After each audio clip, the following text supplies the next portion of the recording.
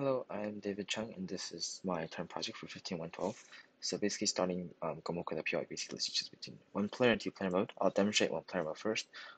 Flip is a mechanic that I created in which the row in which you place the piece just flips onto itself. Right now I'll demonstrate without it.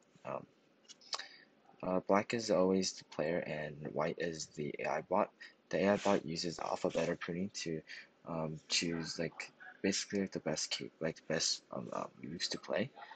Um, Alpha beta is basically like Minimax, but more optimized. Minimax is an algorithm in which the bot or AI tries to maximize its points while minimizing the opponent's points. And right now it is running at a depth of 3, so I've tried other depths, but depth of 3 seems to make good moves, so right now it blocked from me from winning.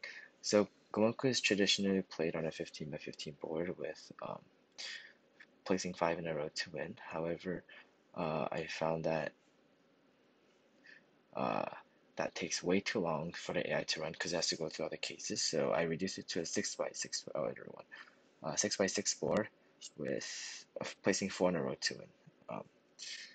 Okay, so I could just start. Pressing R also restarts the game, but I don't know what this. Okay, 2-player mode. I'll demonstrate without flip. Basically, this is like your classic Gomoku, but it says like 4 in a row on a smaller board. It's just like your normal, yeah, and press R. Then this time I'll demonstrate 2-player mode with flip.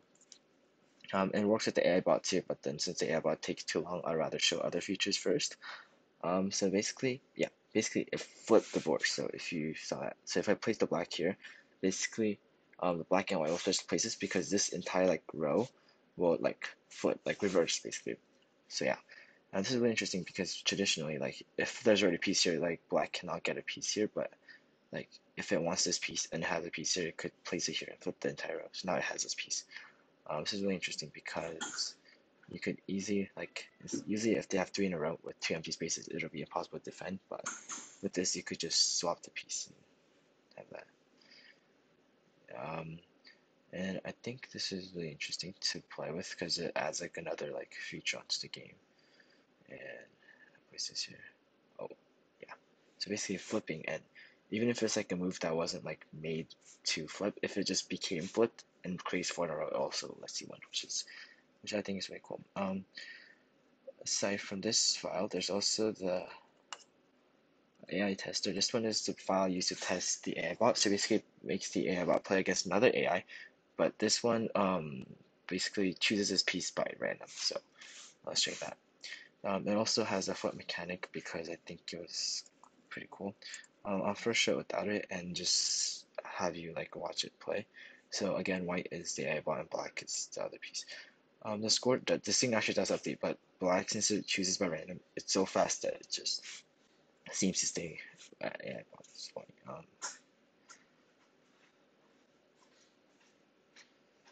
So yeah, it does take a bit of time for AI bot to choose a move because it has to go through all the cases, but it still does a pretty good job.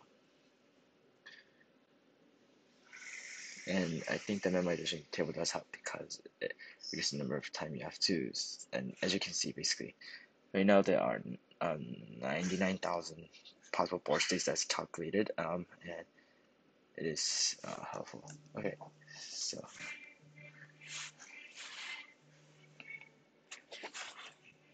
uh, basically, oh, okay. So if I run this again, there's also you could play with flip. Basically, this is just the same thing where you have it go against it, but now it does use flip.